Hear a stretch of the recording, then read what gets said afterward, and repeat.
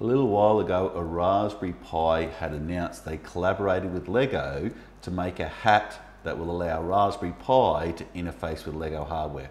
Obviously, this was quite exciting to lots of us, the idea that we can bring the full power of Raspberry Pi to our Lego projects. So I ran straight out, ordered one. I had to wait for them to become available and into Australia, but I was pretty happy when they finally arrived and I got to play with my Lego hat.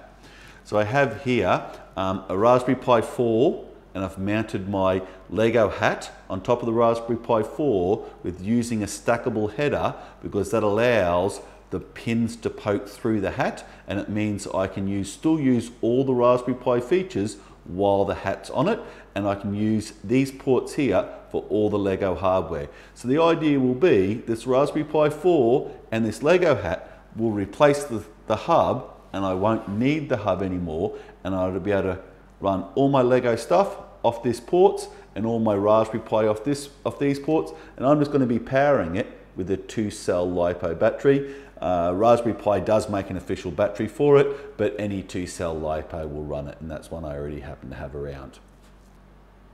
So one thing I did find when choosing an OS, just before this video came out, there was a new operating system release called Bullseye, and what I found is when I used Bullseye, I had lots of intermittent problems with the hat. Sometimes it'll work, sometimes it wouldn't work, but as soon as I switched back to the previous version, the legacy version, Buster, with desktops and security updates, everything worked quite fine. What you might find is after Bullseye's been out for a little bit, there'll be a number of updates and Bullseye might work quite well, but at the time of making this video, I had problem with Bullseye and I found Buster worked much better for me. Righto, time to write the first bit of code and test. I have the big motor here attached to port D, and I have the color sensor here attached to port C. I'm going to write some simple code here. I'm going to import time, import Buildhat. I'm going to make an instance of the big motor in port D called big motor. I'm going to make an instance of the color sensor called color sensor, and then I'm just going to simply run the big motor for 3 seconds. So you'll see the big motor turn for 3 seconds just to test we can do that. I'm going to set a variable called count to 20. I'm going to take the time we start this loop. I'm going to go around this loop for however many times count is set to. Each time around the loop, I'm just going to print out the value that's coming, the reflected light intensity that's coming off the color sensor. Then when I'm finished, I'm going to set period equal to the current time minus the start time. So the length of time it's taken to go around this loop that many times. Then I'm going to divide it by how many times it went around, so I know what the period is for each loop. Then I'm going to print out that period to 2 decimal places. Then I'm also going to print out the frequency, which is 1 over the period. So let's give them a run, see what we get. You can see the motor turns nicely. After the motor's finished turning, we can put it on here. We can see when I go over black, I get a really low reading. When I go over white, I get a really high reading. You'll also notice that it's very slow to update. And in fact, it takes 0.6 of a second to read the color sensor, which is a frequency of only 1.67, all right? So really poor rate at which we can read the sensor. So I've decided to test the rest of the sensors. So at the moment I still have the big motor hooked up to port D, the color sensor to port C, but I actually have the ultrasonic sensor to port B and the force sensor to port A, so I can test them all. And I've wrote a pretty simple program, same thing importing the Buildhat. This time I make an instant of all the sensors, the big motor, the color sensor, the ultrasonic sensor, the force sensor. This time, to get more accurate, I did more loops, 100 loops this time instead of 20, the same time, taking the start time, going around it. This time here, instead of printing to the screen, I'm just going to store it in a variable, which is normally faster than printing to the screen because it's just right into the memory. And I'm going to read the position of the big motor. All right, then I'm going to calculate the period, print out the period and the frequency. And I'm going to do the same again, this time for reading the color sensor, write out the reflected light intensity of the color sensor. The same thing again for reading the ultrasonic sensor, getting the distance, printing it out. And then one last time here to read the force sensor going around printing it out. When I ran this code, this is the result I got down here. To read the motor position, it's about 0.2 of a second, and you get a frequency of like 5 times per second. The color sensor is definitely the slowest sensor to read, and you can only read it just over once per second. The distance sensor again was at a frequency of 5 times per second, and the force sensor were 5 times per second. If you're going to build a fast moving competition robot, what will happen is that the robot will move too far when it's going fast if you're reading sensors at such low frequencies, right? And it's also slowing down your code, the fact that your code is stopped waiting for this sensor to be read before coming back. So yeah, very, very slow reading sensors here. So one thing I did really want to do with this video, show off the power Raspberry Pi can bring to your projects. So a really good thing that Raspberry Pi does very well and quite easily is basic computer vision. And of course Lego can't do computer vision. So what I've done is I've added a Raspberry Pi camera, right? I have had to make up a little mount for it. All I did was I just drew that up on my computer and I laser cut that out of acrylic. You can 3D print it if you want. And I've also added some addressable RGB LEDs, quite often referred to as neopixels. So I've put one down the back here, and that's just going to be an indicator. It's just going to go red, orange, green, and then the robot's going to drive off, and it's going to change different colors to indicate the computer vision seeing different things. And I've also ran off that one, I've chained in 3 pixels up here at the top there. Instead of lighting them up color, I'm going to program them to light up white, to be lighting down there, because one thing you want with computer vision is consistent lighting. If I'm driving around on the ground and a shadow's being cast down to where the camera's looking, the shadow upsets your computer vision. So you always want nice backlighting with your computer vision projects. All right. So I've spent the day writing my computer vision algorithm and optimizing it to run as fast as possible, and I'm getting it to update about 80 frames a second now. So very fast updates, which makes it very easy for a fast moving robot to be able to stay on the line. Now what we have here is this very first box here is the actual feed coming off the camera. The next box here is where I've thresholded it out. I'm looking for the black line, so what I said is any pixel in this image that's darker than a certain amount, I'm going to set it to true. All other pixels I'm going to set to false.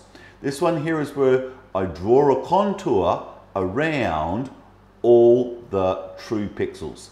And this here is where I draw a minimum bounding box around the contours. All right? So we find if we come over here to the intersection, as we go up to the intersection, I need to have a very large box to get around the contours. So you see the size of the box here, I'm printing out the size of the box just here. You have a very large box. When I get off the line, you get a much smaller box. So I know anytime I hit an intersection is because the size of my minimum size box becomes very large. Now if I'm looking over here, say, the error is how far the center of this box is from the center of the image.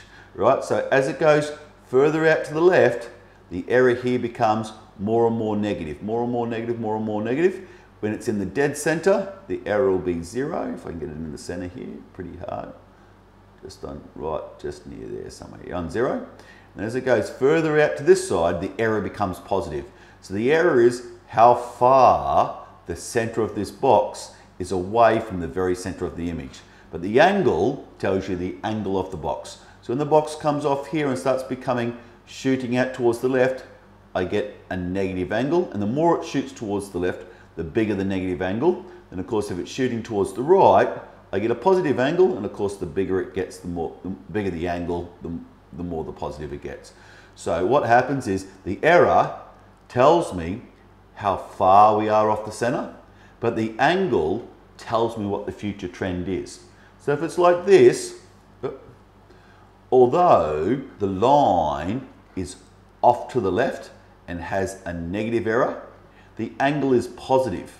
What the angle does is tells you what the future trend is. So we can look from the top camera looking down, we can see that the line is definitely off to the left, But we can also see, if we don't do any turning, the future trend is to come on. Now, if the line is just off to your left, you'd think the robot actually needs to turn left. But if the robot turns left, it will find the line quicker, but it'll come on the line at a really bad angle and overshoot. So what we actually want to do when the line is off to the left, we need to have a look at this angle to know what the future trend is. Because the future trend is positive, what we actually want to do is when we come in here, we actually want to start to straighten it up till it comes into the center. All right, so these are the three pieces of information I have. The error, how far it is off, the angle, what the future trend is, and the size of the bounding box will let me know where I have my turn. And again, you can just see when I move this around how fast this is updating. You literally can't read it. Yeah, I'm getting over 80 frames a second. Okay, I've wrote a little program to test the motor control. I've just simply imported Buildhat and time. I've created an instance of motor pair and I've called it drivetrain, and of course one motor's in port A and the other motor's in port B. I'm just simply going to print to the screen, move forward, and then I'm just simply going to give it the command to start driving forward at 50% power. Now, left wheel actually needs to go backwards because it's on the other side of the robot, flipped up the other way up. Right, then I'm just going to wait for 2 seconds, then I'm going to print move backwards, and I'm going to put the drivetrain in reverse, then I'm going to wait for 2 seconds, I'm going to print stop, and stop the drivetrain. All right, we're going to run this program now. So a couple of things I want you to notice is I have the robot lined up to pretty much go straight down this little line you can just see. I also want you to notice when the print forward comes here and when the robot starts moving, I also want you to notice that one wheel starts moving well before the other wheel. So let's have a quick look at that.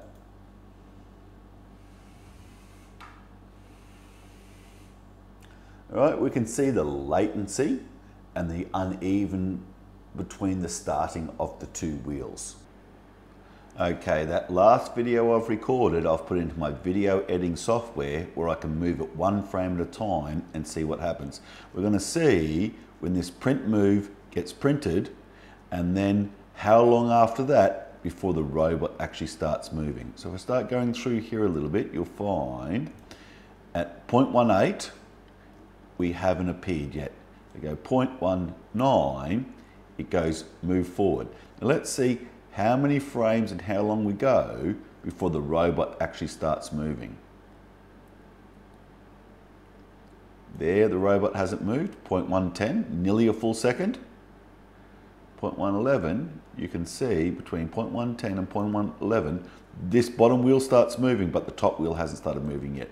Bottom wheel starts moving, gets a head start for a few frames, and then just there, the second wheel starts moving. All right, so we're talking nearly a complete full second from when the command is executed and the robot starts moving. If we go forward a couple of seconds, we find when the, move backward. So there we don't have a move backward at 2 seconds, 0.17. I go on a little bit, we get moved backward at 2 seconds, 0.18, and you'll find pretty much straight away the robot stops, the robot then sits still for a bit. It's not till we get to nearly a full second later, just there. The bottom, again, only one wheel starts moving, and then a little bit, the second wheel starts moving. So you can see we have a latency of a full second between when the drivetrain, between when the Raspberry Pi asks the Raspberry Pi Hat to start moving the motors and when the Raspberry Pi Hat actually moves it, a full second of latency. Well, that was a bit of a showstopper for us, wasn't it? If I can only update the motors once per second and one wheel starts moving well before the other wheel, there's no way I can make a fast moving, accurately steering robot. So it means that the Raspberry Pi Hat in its current form would only be suitable for projects that handle very high latency. I think one positive note we can say is I don't think it's a hardware problem with the Hat. I think the latency is actually in the firmware, which means later on it's possible that Raspberry Pi might bring out an update for the firmware, and then these latency issues might be fixed. But for the moment, for me, the Raspberry Pi hat's going to go back in the drawer,